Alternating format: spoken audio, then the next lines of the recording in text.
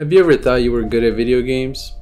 Well, forget everything you knew, as Rust throws you into a world where you are forced to restart from scratch every 3 days and rebuild everything you have worked for. Each journey begins with a rock and a dream to make it big. Along the way, you will die to a scrub that gets lucky and takes all your shit, and you may get lucky and kill a scrub that was farming without anything to defend themselves.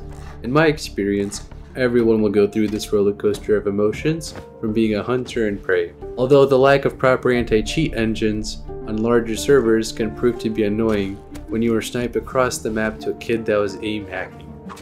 Although this game is toxic in many ways, obtaining a friendly neighbor feels rewarding as well, until they log off and you decide to take a peek into their base, and vice versa.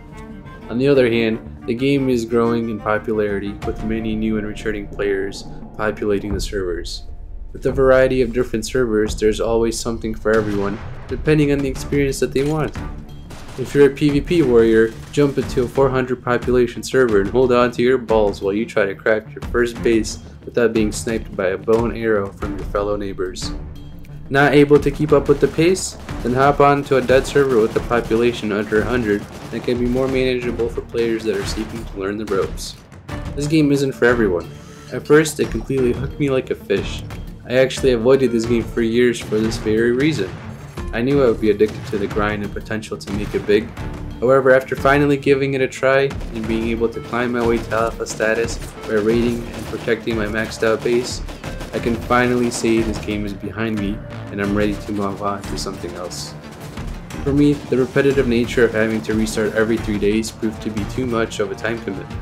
While I enjoy the journey to getting to the top, knowing that if I was not online 20 hours a day to protect my base and keep progressing, made me realize that this is how many plebs develop disorders in which they spend every waking hour playing and racking up 10,000 plus hours in a game. Do you realize how much could have been done in that amount of time? Even most Rust YouTubers don't have that many hours, and it's their damn livelihood to play the game.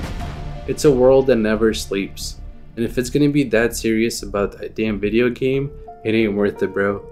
But anyways, if you guys like the topics discussed in this video, please leave a like, comment, and subscribe, and I will keep these videos coming.